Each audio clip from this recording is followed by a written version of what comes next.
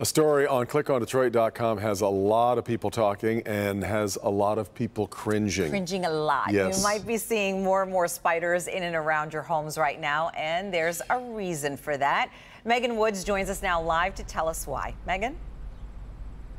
Hey, Sandra, Devin, we're outside where you usually expect spiders, not inside your home, but we talked to two experts who say if you are seeing spiders more often or maybe noticing them a lot more, it's normal. Right now is spider season, and take a listen as to why you might be noticing them more.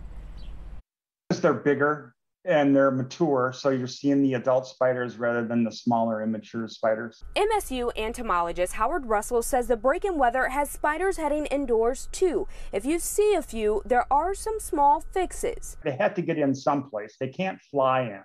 So you might want to check loose windows, loose basement doors, other possible entry points these spiders are using to find their way inside your home. But how do you know when it's time to call for help? You're going to see spiders in the basement, okay? A couple spiders here and there, I mean, that's kind of expected.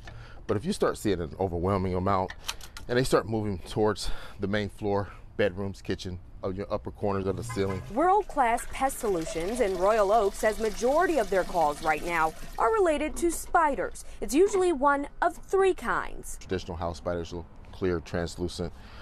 Do see a lot of wolf spiders. You know, they're the hunting spiders, and I see a lot of dark fisher spiders as well. You know, those are usually by the water, you know, people that live by water. And as the weather continues to change, doing a little extra maintenance goes a long way. Leaves, break your leaves, you know, fall clean up your gutters. Take care of those things because wet leaves create moisture. Moisture attracts insects.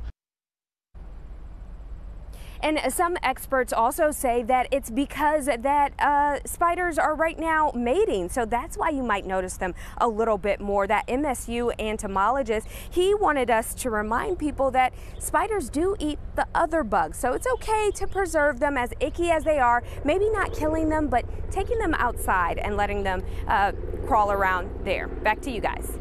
You're putting a good spin on it. All right. Thank you, Megan.